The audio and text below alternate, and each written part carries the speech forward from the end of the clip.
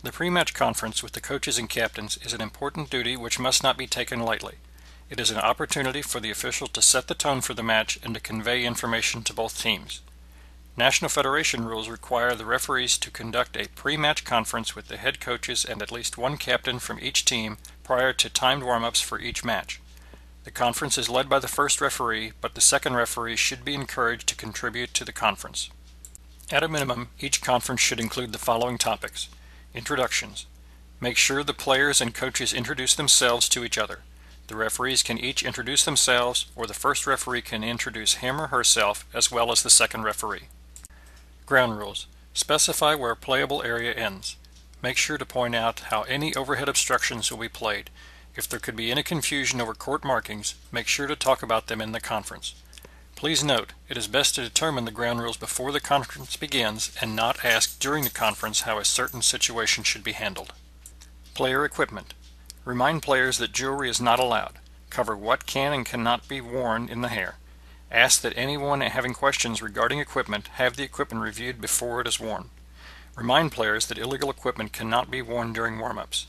Make sure that both head coaches verify that all of their players are legally and properly equipped and will wear their uniforms properly. Sportsmanship expectations. Discuss the importance of sportsmanship. High school sports are part of the educational experience.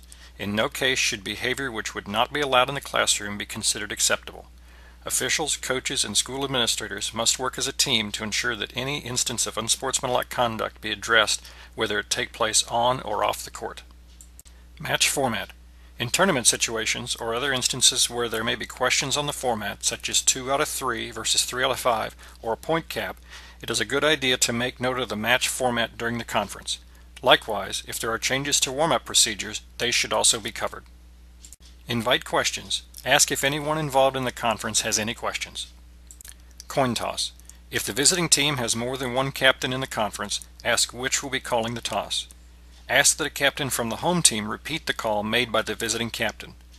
The coin is to be called while it is in the air. If the official does not catch the coin must be reflipped. The winner of the toss has the choice of serving first or receiving. To conclude the conference, wish everyone good luck. Following the conference, make sure the scorer is notified of who will be serving first and begin the timed warm-ups. Keep in mind that at different times in the season, and depending upon the age and skill level of the match, there may be more or less detail given to new rules or special situations that have occurred. Also, your state association may have announcements to be included in your pre-match conference. We will now listen in on a sample pre-match conference.